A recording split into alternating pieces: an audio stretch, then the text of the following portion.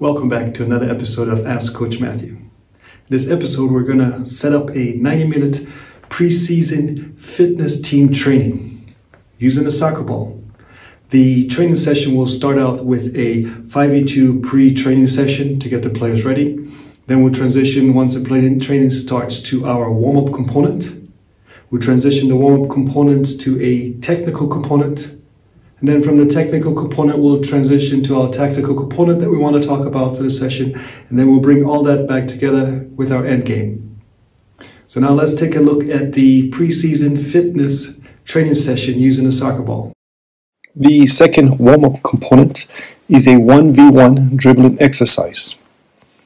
The setup of the exercise between the yellow cone and the yellow cone is 15 meters apart, and beside both yellow cones on the baseline, you can make it 5 meters to 10 meters apart. The explanation of the exercise is the players dribble towards each other.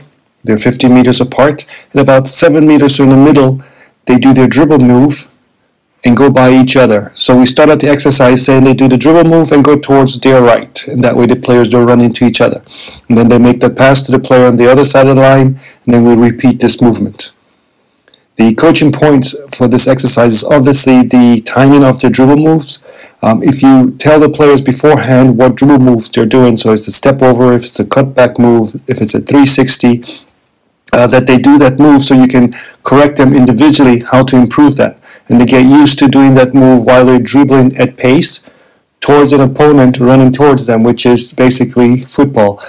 Defender's going to run towards them and they have to get around them. So they're working on that distance when they react to dribble, and make sure that the dribble move is about a 45-degree angle going by. So it's not 90 degrees straight, but it's more of an angle so they get that momentum always moving in the forward direction.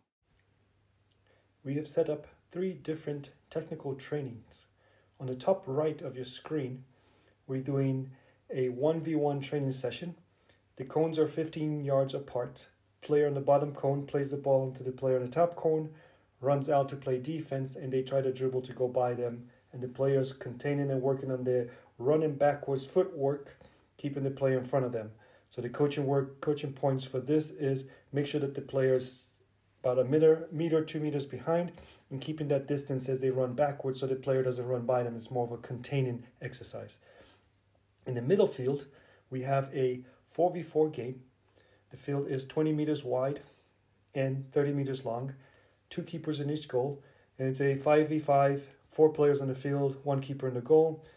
Game, you want the speed going fast, let them attack a lot, players moving around, and it's just a 4v4 game to get them shooting in a tight space.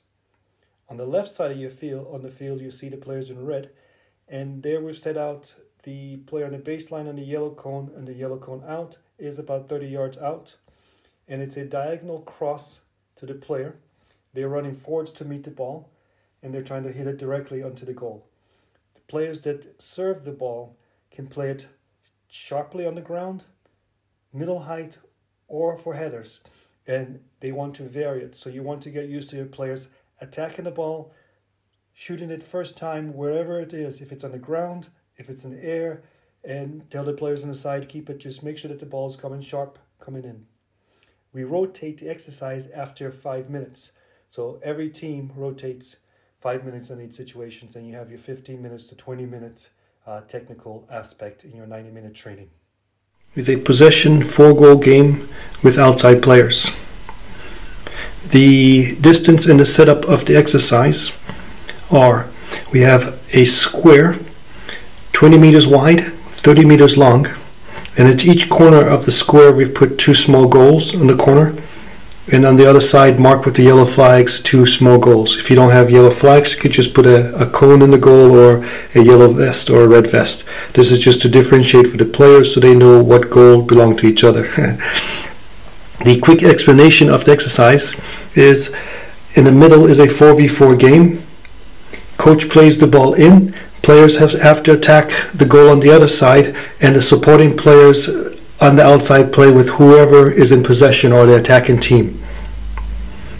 Some coaching points that you're looking at for this is, in the middle of the exercise is going to be close and compact, but the players always have that free player that they can pass the ball out to. So once they win the ball, get them to realize they can play the ball right to the target forwards, a quick release to the outside, or to release pressure, there's always that holding player they can play the ball to. So make sure the players on the neutral team that are on the outside are constantly moving. So you've created basically a game-like situation with the players on the outside, with your outside wide players, your target forward, and a supported defender. So the players know when they win the ball, they get their heads up and realize which direction to go, and then we attack that space. Our extra fitness session we've added during the tactical component. Because of this situation, we're playing our tactical component is a 4v4 with 4 players outside, and the remaining 4 players are doing the fitness exercise. And we rotate them after 5 minutes, so everyone gets 15 minutes altogether as a team. The fitness exercise is, we have a yellow cone on the bottom. The orange cone and the yellow pole, the two of them are 15 yards apart, so we're creating a triangle 15 yards on each side. And then the far cone on the other side is 30 yards apart. So we've created this 30-yard sprint from the big orange cone to the yellow cone, in between with a zigzag passing the ball. Explanation of the exercise is, the player starts out dribbling from the yellow, dribbles towards the red pole, makes a pass to the player on the opposite side, makes that full sprint run in towards the cone, and then an explosive run again towards the orange cone on the opposite side. Player who receives the ball takes it first time and attacks that space on the pole on the outside, making that pass to the opposite side, the player in the yellow, and we repeat the process. So the logic here is, we have a group that is working on extra fitness, and they transition from this exercise into our tactical component. So now we force them to concentrate on thinking, and they're a little bit fatigued at the same time, so we can kind of raise that intensity and that fitness level for them.